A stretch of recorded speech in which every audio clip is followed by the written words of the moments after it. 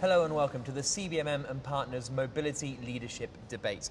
The mobility sector is undergoing a radical change and transformation. All the automotive product makers and mobility service providers are responding to heightened challenges, new demands, new technologies and new players in the marketplace. Increasing electrification, the development and introduction of autonomous driving and AI, and the drive for sustainable technologies are all increasingly important drivers of that change. In this changing landscape, innovation and new partnerships are key to meeting future needs and building sustainable businesses within this dynamic and exciting mobility sector. Today I'm joined by a number of recognized leaders in driving and responding to these changes, and we are going to discuss battery and energy innovation.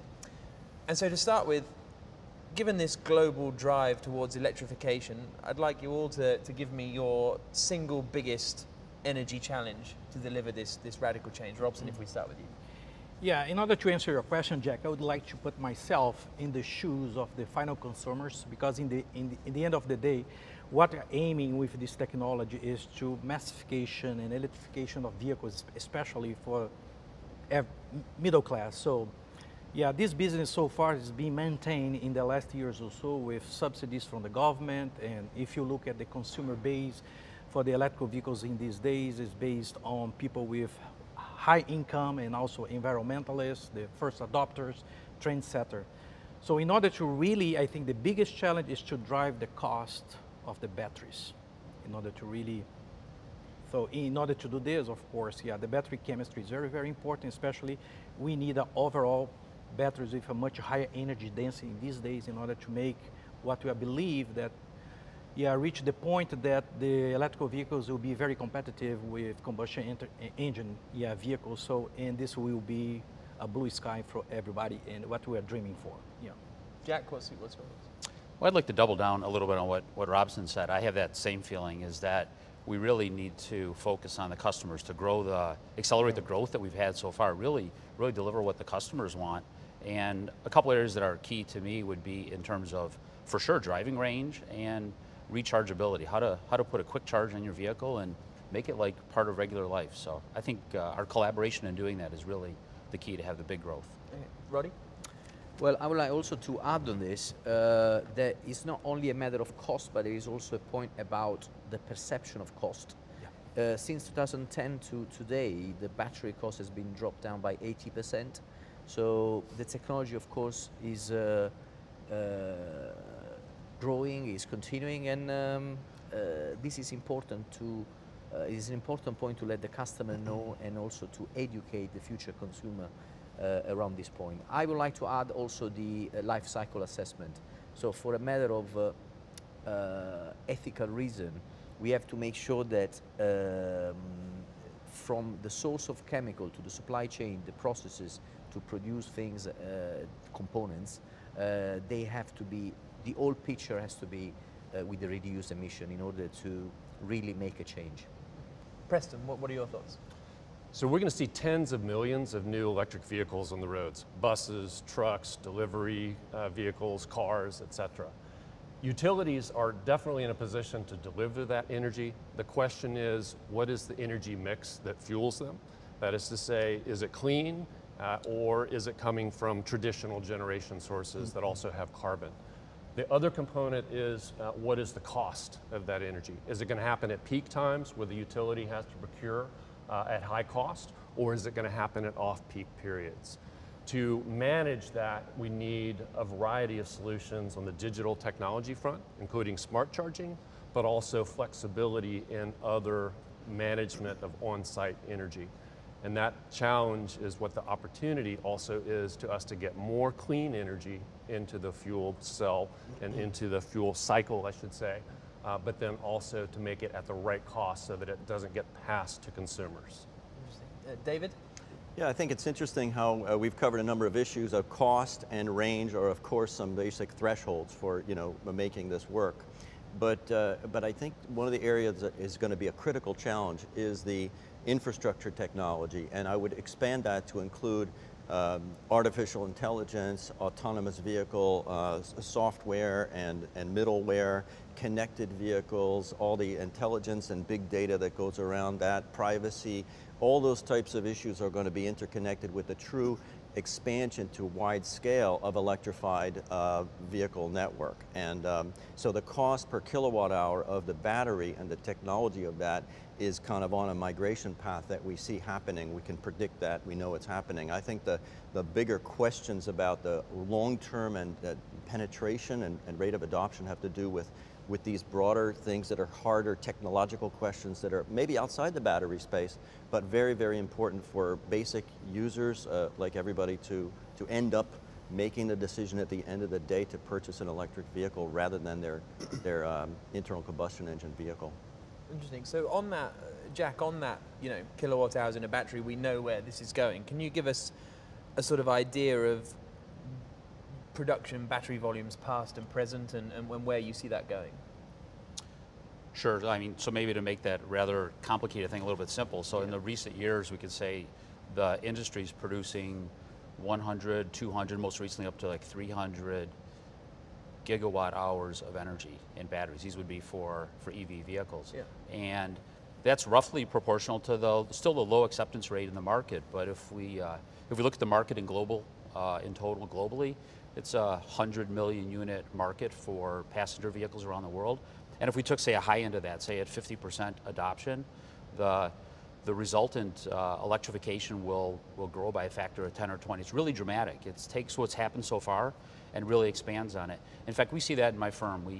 It's the main interest we have from our clients around the world is how to quicker grow electrification. So I would say substantial growth on the orders of 10, 20 times what we know today.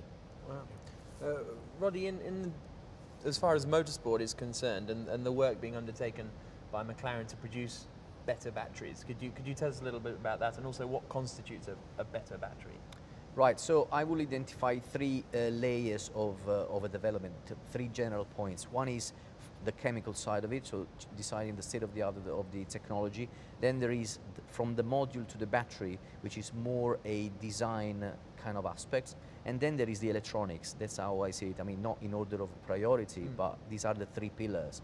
So we have partnered with an American company in order to address the first point, the chemical side of it, and also the build and the testing and validation of the module. But then, as McLaren, we've been working using our experience on the racetrack on the design of all the systems like cooling system in order to cope with a more aggressive duty cycle, which is basically the usage of the battery, which is much more stressed compared to a normal use. So that's an important point of the validation. We have of course also been part of the mission profile definition, which we had to model and simulate how a new Formula E car would have behaved on the same track during the season. So that was the biggest challenge. So again, going back to what makes the battery better, I think the design phase is also something that can definitely make a big difference. Last but not least, the electronics, which is the logging, the BMS side of it. There is still a lot to do there in terms of how intelligently manage the single cell or the modules in a battery package. This is, I mean, something that the artificial intelligence and machine learning techniques will definitely help. So we're talking largely about batteries in the vehicles. I also want to point out that batteries outside of the vehicles are massively important for the challenges that we have. Specifically, if you look at the optimizations both in cost and also how they perform, if you can imagine a battery at this building potentially also combined with on-site solar or other generation, that same battery, either as a second life form after it's been in the vehicle or even up front, is something that's massively powerful with regards to how we can optimize the energy in this building, pulling in power, for instance, at night when there's a lot of wind or available and low cost energy, and then using it during the day. So the platform, all the work that's being done to actually make batteries more cost effective has a lot of implications for other usages outside or in addition to what's happening with the vehicles themselves. The other thing that we'll see over time is also integrating those two things together, the battery in the vehicle plus the battery at the site, specifically in a stationary setup. Lots of fun opportunity for all the technologies that you spoke about, David.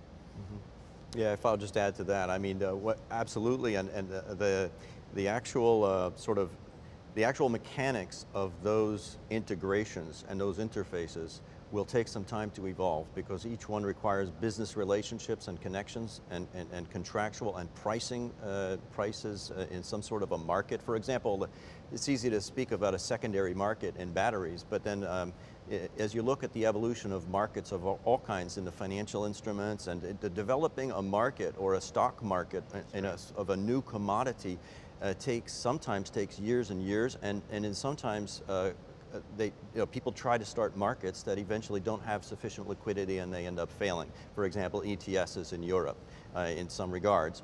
But so I think the actual mechanics of achieving what you're talking about with the integration with the solar PV on the roof, and it will depend on myriad questions like what time of day are you going to charge, which gets into what kind of demand charge factors are going to be charged by the utility, and what is the pricing of the energy storage from the utility to the vehicle. Maybe it's going to be different from the energy storage provider to the utility, to the homeowner than it is for the car charging. So all these kind of, and that's connected with regulatory issues. So all these issues that you're describing are absolutely essential, and that's why I think they are going to take some time to work out. And as long as the United States goes about it on a state-by-state basis for the large part, that will kind of make a very stochastic pattern of evolution. Just one more comment on that. That's absolutely correct. There's also actually very small transactions that can be done today that can be enabled between parties or directly at a given site. And I think the more we can bring it down to small transactions, even with blockchain technologies and sort of interactive open market, if you will, we can actually do that innovation more quickly. We're already seeing that in certain microgrids, and it's available today. And then you take these additional structures that you described that will come through regulatory and policy, and that accelerates it. But there's already a lot happening, and I'll speak maybe a little bit later about some examples that we're seeing on that front already today. Yeah, absolutely. Has there ever been anything like this before, in terms of a precedent that has needed to combine such innovation and cooperation and integration and everything we're seeing here now? Or in the past has everything been, right, let's build an aqueduct and get some water and then job done? There's no integration there, you know? Well, I think if I could step in here, Sure. I think your example of water with the aqueduct is good, because if you extend that, all sort of asset-intensive businesses that have justification for centralized or regulatory kind of authority, energy, electric power, water, gas, transport, they all have hubs, and usually the evolution of them ends up in sort of one or multiple oligopolistic anchor players who kind of dominate. And so what's going to be very interesting, the evolution of this industry, I think, is which companies become the number one leader, the number two leader, and then what happens to numbers 3, 4, and 5. And I think that's where companies have to think about their partnership strategies, because if they get aligned with a number 5 player and that 5 player kind of doesn't make the cut at some point, that might be a very long-term disastrous strategy. Number 1, it takes a lot of capital and scale and will require financing and maybe government support and all sorts of things. So there's a business model question around all of this, which is very important. If I may, Jack, Yeah. I would like to add something that is very, very important. There's a lot of discussion also in order to really deploy all this possibility that's been discussed so far, is the way that we design our cities. Maybe the cities in the future, or remodeling cities around the world, will be making a way, that we can be possible in infrastructure, share mobility, all kinds of things that will be much easier. So and this is something that so far is being overlooked, but we need to also give a hard thought in terms of how you design our cities, especially the cities of the future. When it comes to electrification, IoT, things like this, yeah. Did you want to say something? Yeah, I was going to just add that smart cities, I would call it smart cities, Yes, it encompasses a huge opportunity. And Boston Strategies just sponsored a New York Energy Week a couple weeks ago. And in there we had 13 disrupting companies coming up in smart grid and presenting their solutions. And it's absolutely kind of awesome and mind-boggling, the number and the magnitude of creative ideas there are for creating smart grids, microgrids, and optimizing the power distribution within a city. And then the power distribution is just the tip of the iceberg, because as you said, lifestyles change, and once you have, if you change the vehicles from driving vehicles to autonomous vehicles, then the rate of driving changes, which changes pedestrian zones, which changes storefronts, which changes lifestyles, and suddenly the city, maybe in 20, 30 years, will look very, very different than cities we're used to. Yeah, imagine that we, in a seamless way, that we don't have any problems of timing because you're not waiting for things like this. Yeah, you know. Yeah. So cities need to be different, yeah, in the future. Robson, while we're with you, could you tell us about some of the technical development work that's going on at CBMM? Yeah, what's going on to produce these better batteries? We are in the very beginning of the value chain of the battery business. We are raw material suppliers of niobium, and niobium so far, it's a very interesting element that it's being discovering these days. Yeah, for batteries, recent, I would say in the last 5 or 6 years, we've been addressing very aggressively this market in order to really develop a new battery materials chemistry containing niobium.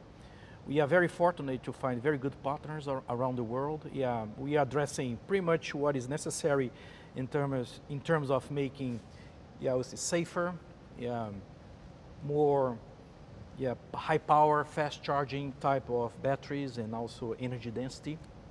And we are working with cathodes, anodes, but so far the most successful development that we've been doing is we've been partnered with some Japanese company, Toshiba, in order to develop it's already in the prototype phase, a new anode material, which is capable of fast charging. So we are pilot plant now, the production in order to really start to test the market and the OEMs. And we will see, because I believe we will be the first solution in terms of fast charging at a large scale that will be deployed in the market. So we believe that this could also change a little bit the mindset of the industry, because there's a lot of thinking about our energy density, extending the driving range, but sometimes people forget about it. Okay, you can drive 600 miles, 800 miles of a vehicle, but you wait like 3 hours, 4 hours in order to, because the existing technology in these days, you can supercharge, which is available in the market, but the lifetime of a battery decreases quite a bit because the degradation, accelerated degradation. With this new technology, with niobium, with fast charging, we're expecting more stable, and also the ability to reduce the charging of a vehicle in less than 10 minutes. So we are very excited. We are working hard in order to really deploy in the market to see how the market will respond. And of course, once you have this technology available, I think people are very creative to find other solutions or to use this solution to meet problems in other areas that we know that exist, not only in the electrical vehicles. So this is our game now. Fast charging is we're believing. We are working hard on this. Okay, interesting. Jack, we know that China is one of at the forefront of electrification and charging infrastructure, but where are the other key markets or market sectors that are going to be most profound and important? Right, so I mean, in my company, in A2Mac1, we have an operation in Shanghai, and that has obviously shown the growth we've had in electrification. But in fact, I see it all around the world. We have our head operation in France and an operation in the States, and the interest is universal. I would say Europe and the US both right on the heels of that. In fact, obviously there's state-of-the-art electrified vehicles in the States right now, but China, I think, remains the largest market, but the growth around the planet is immense everywhere, in fact. And Roddy, what is it that motorsport can do to help accelerate the innovation and performance improving? We were talking about the fast charging there. Can that be helped by motorsport? Yeah, I was just thinking exactly about that point. Well, personally, motorsport and innovation growth for me are the same thing. It's really down to the rules that the federations and promoters introduce in the sport that can definitely contribute to fix some aspects, not everything, but some aspect of the biggest challenge we have in the industry of mobility in the future. One example is about having to, I mean, since the introduction of hybrid and electric technology in racing, we had to work a lot on the power density aspects. If you think about a Formula One car, of course, it's a different design, a different application, but in 1 minute you can charge and discharge the battery during the lap. So this means that the focus on the power density is a focus on efficiency, and this route takes you to the right technology and the right design in order to help the supercharging to happen. So the target has to be to go down to 5-10 minutes. Actually, I would say that after the range anxiety that maybe we have contributed to with the Gen 2 car, with the battery, the next step is the supercharging. It's the charging anxiety, because of course you don't want to wait for hours to travel around. Just adding on that, as the official sponsor of Formula E charging, Enel thoroughly buys into what you're saying there about the technology, delivering the energy faster, more efficiently, and making it very easy for the different consumers. But the other thing about Formula E, you asked, how it can help, or not Formula E specifically, but motorsports specifically, generally can support, is make it fun. We have to educate the world about how cool it is to drive electric. I've owned an EV for only 3 years, but man, I love it. Every day I get in the car, it's fast, it's completely quiet. I haven't been to the service station and forked out $3,000 or $6,000 when I used to own an old M3 that I used to drive around. That was a lot of fun to drive. That'll cost you some but money, actually though. not as much fun as my EV. And I haven't forked out that kind of cash at the service station for years. People need to learn that this is actually today. EVs, electrification is today. The days of it only being for the top tier, the high-end buyers with a limited range, that's past, that's done. So, but we have to educate. So motorsports and sort of the element of fun and education that come through that, I think is critical. And I really want us to see us collectively in the industry drive forward and how we can bring people along to the place that we know is inevitable. Any thoughts on that, guys? Yeah, I think there's a lot of things going on. I think that the army of scientists, engineers so far, has been very, very creative in order to really drive down the cost. We are very excited. We are very close to the price of the combustion engine vehicles. The question is how you're going to develop a better materials chemistry in order that you can accommodate eventually that will happen, the fluctuation of the price of the raw materials, because recently the cobalt price went to the roof. So how the industry will accommodate this in order to keep going, delivering the price of the battery in order to really make this technology, the first option and for the consumers in the end of the day. So I would just like to add, I see that exactly with our clients is the primary focus once we've developed electrification, how to do it cost effectively for the broad market. It's the main thing we're talking about with all of our customers, and really paints a super bright future for what we're doing. David, there's a lot of discussion about the pure performance of the battery and how quickly you can charge it and how much energy it's got, all of that kind of stuff. But what opportunities are there with innovation around sort of the recycling of batteries?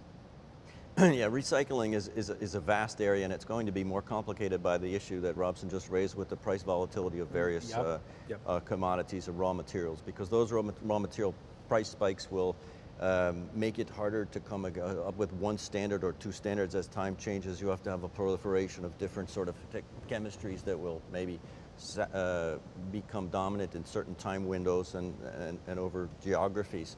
And that is going to complicate recycling. So recycling is from an opportunity perspective, it's the biggest opportunity we have. The flip side of that is the biggest challenge that we have, because with multiple battery chemistries and recycling and trying to figure out how to do it, we're still at the research stages really in deciding how to treat, how to process, how to separate, how to dispose of lithium and the other inputs, active materials. So it's a big challenge. It's one that is being looked at by multiple labs around the world.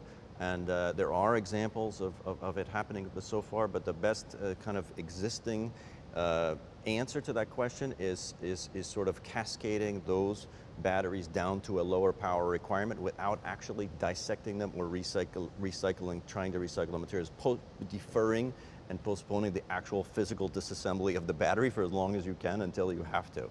And then when we get to that stage, then it's a bit of work. So that remains to be one of our biggest challenges, I think. Yeah, the recycling industry, metal recycling industry already exists for automotive catalysts and also for the electronic waste. But if you look at this business, they are targeting very high value metals like gold, like platinum group metals. Yeah. So when you come to battery business, the prices are not so attractive as opposed to platinum and gold, but we have substantially much more metals that it's possible to recycle. So there's quite a bit now, some cobalt because the price went to the roof in the last years, but come down again, I don't know, we'll see. But eventually this is the industry that needs to be developed, because otherwise we cannot make dig rolls all over the world in order to find metals, and because if this industry really becomes huge as we expect, the environmental impact will be great.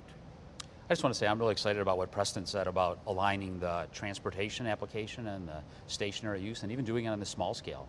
It seems very practical to me and cool, and a way that you can actually improve the situation without worrying about the big dynamic, or let that develop over time, let's say. So I think it's very exciting and interesting. Yeah, that's right. It's not only recycle, but it's reuse. Yeah, it's so very you cool. take those batteries and you put them in place on site, and we can shave off the demand, the peak demand that occurs with, for instance, EV charging or the building consumption. So bringing that in place, that helps reduce the cost of a building and charging, and then it basically is also delaying that recycle process that we talk about, that also has to be cost effective and environmentally friendly. And I think that's why you see the innovations in the charging, particularly the home charging is a very important area, because the two places where people are going to park their car for the most part are going to be at work and at home. Work during the day and at home at night. And the draw on this, so we're going to see some innovations, not only technologically, but also behaviorally and from a regulatory point of view, to incentivize daytime charging so that we don't create a power draw at night when everybody comes home and parks their car in their garage. And maybe some smart charging applications to regulate the current, the voltage requirements, the power requirements over time, to spread that and distribute it, so we don't exacerbate the problem of the duck curve, which already exists in the power distribution business. Interesting. That's fascinating stuff. Robson, what are the technical limits on the development of better batteries, and what's the sort of blue sky thinking when it comes to batteries? Yeah, the limits, I think, in these days is we want safer batteries, high power density, fast charging, high energy density, and everybody's looking for the perfect solution that brings all those things together in one single pack. So, and of course, the limitations, that we have in terms, for example, in these days, the source of your raw materials. I'm going to give you a specific example of cobalt that comes from a very conflicted area in Africa, it's Congo. So, and the industry is cutting down the amount of cobalt in order, and as they cut down the amount of cobalt, they increase the amount of nickel, which is the formulation chemistry of the cathode material, which is the very key for the batteries. So, but as you increase the amount of nickel, the battery start to experience some instability. It doesn't last as long as possible, and people are trying to look solutions in order to overcome this. But this type of development, I would say, is more based on existing materials, that the chemistry that is still out there, and people try to change the relative amount of different metals based on the price and based on the supplyability, and of course in order to keep the same type of performance or even increase a little bit the performance of the materials. But when you think in terms of quantum leap or blue sky thinking that you mentioned, you should go to other, I would say, ultimate type of material, which is the technical challenge is still very high. So there is a lot of thinking about in terms of pure lithium metal batteries, which is the highest energy density that is possible, because we're using lithium as our energy carrier element. No? Yeah, all the energy that comes in the battery comes from the lithium that we introduce in the structure of the materials that's there. So if you design a lithium, pure lithium metal, you have 100% lithium metal is the highest energy density possible that you have. And this is very challenging, yeah, because the mechanism of the battery will be different. Yeah, there's a lot of work. And the other thing that also the industry is thinking, it is a lot of money, it's a lot of development. I just came back from a battery conference in San Diego 2 weeks ago. And when you think what the forward thinking, most of the scientists and even the startup companies in the Silicon Valley, they are all looking for all solid state batteries. And this will be very thin batteries with, yeah, safe, yeah, it will give you a lot of opportunities for you to miniaturize batteries and to cut down the volume. So for vehicles designer, will be very nice. Instead of having a heavy pack underneath your vehicle, you have a much smaller and lighter type of battery. This is, I think, will be, at least in my view, the ultimate solution for the next 30 years, yeah. And of course, the other technology that's coming that will be competitive with electrical vehicles. But in terms of batteries, I think the quantum leap will be all solid state batteries. I don't know if you're going to achieve it, but it's a challenge. Yeah, will be the up. Preston, I know NLX has a vision for a new approach to electric power and empowering businesses and individuals. How does that fit into the energy landscape? Sure. Actually, let me give sort of 3 examples of what we're seeing. So, as mentioned earlier, we're going to see tens of millions of cars, electric cars, trucks, buses on the roads in the coming years. Utilities are ready to provide that energy. The question is, what's the mix in terms of renewables that are provided versus traditional generation, and also what is the cost that energy is going to be delivered at? We have worked with a number of utilities for a number of years now, where, for instance, in Northern California, we work with a company called Sonoma Clean Power, and Sonoma Clean Power has about 3,000 of our juice box charging stations installed in homes. And we did that in collaboration with them because they want to be able to manage when that charging occurs and to be able to optimize it. So it's very small shifts usually in terms of time, but it gives them that flexibility to understand where charging is happening and when, so that they can actually optimize it and provide incentives. Just finally, David, with these changes in energy infrastructure and everything, does that limit or support the global expansion of electric vehicle take-up? Well, I think that right now, when you talk about limiting or supporting, I mean, sort of what time frame are we talking about for electric vehicle adoption? So most data that we look at sees electric battery representing roughly half of the cost of the EVs today and decreasing down to about 18 to 20% by 2035, let's say. And so that's the kind of a baseline trend that we see. Now the changes in the overall infrastructure are potentially could impede that, I would say, because I think the people who are making those projections are actually quite optimistic about the problem with infrastructure is economics and return on investment. The companies that invest in the infrastructure need to have it be profitable, and it requires a lot of money. So if you can't get investors behind it, it's not going to happen. So I would say, if anything, that could slow things down. And there's where it's going to depend on maybe some anchor players, as I described earlier, and Tesla has done a lot in this area, to actually step out and make the investment in order for that to happen. Now China, as we talked about, has actually taken a lead in that area and has made that kind of investment with the help of government funds. We're more measured about that in the United States, which is going to be it's kind of the issue of the year. Yeah. Yeah, it's an interesting comment because you're right, we're not investing at the level that we could be. If we invest more, we're actually creating a lot of jobs. And I think that point gets missed quite a bit. But when you begin to do the type of work we're talking about, putting infrastructure in place, you're opening up the opportunity for electricians, maintenance people, not to mention the folks who are actually designing equipment and manufacturing it. We manufacture our product in the USA, amazingly. But that's jobs right there. So you add that together and it's very significant. So I think there's a huge opportunity for us to tap into, and I'd like to see that actually emphasized more, and then we can offer the kind of innovation that you're referring to. Even without incentives from the government. We actually don't need them necessarily, but they certainly can help. They can accelerate, they can push things forward and get the infrastructure, because we're building an entire new fueling system for these vehicles, and the economics are not always super great because utilization is still low today.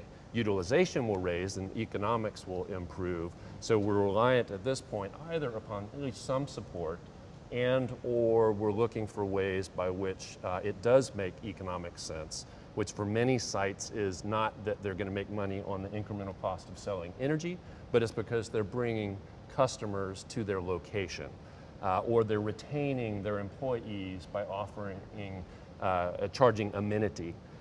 So when you go to your shopping or you're going to hang out, it's nice to have that sort of convenient charging there. So it's an indirect benefit.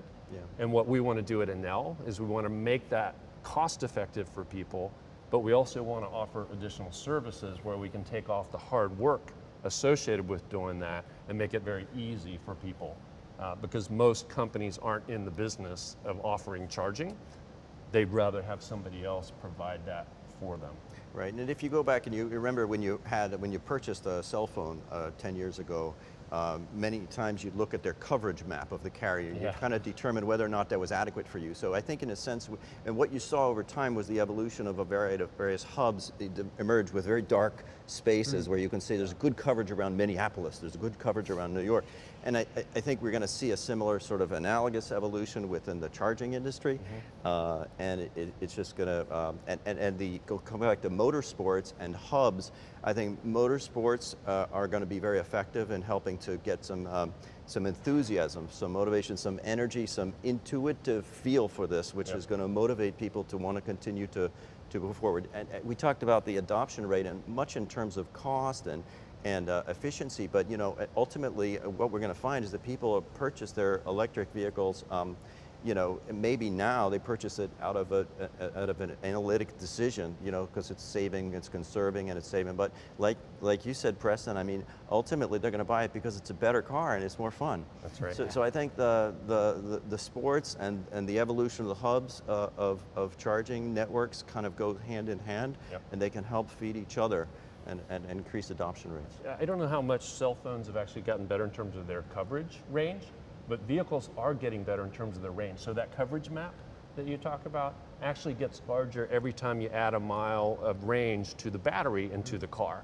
So it makes the importance of the overall density a little bit less critical because the range is getting longer, if you understand what I'm saying. Right, and I think so that's a nice benefit that we're getting from all the innovation that you folks are doing on the battery front, and the people with the vehicles are driving in terms of increasing the efficiency and the range of the vehicles themselves. The combination of supercharging and the extended range will somehow draw the map. That's right. It makes the map more accessible.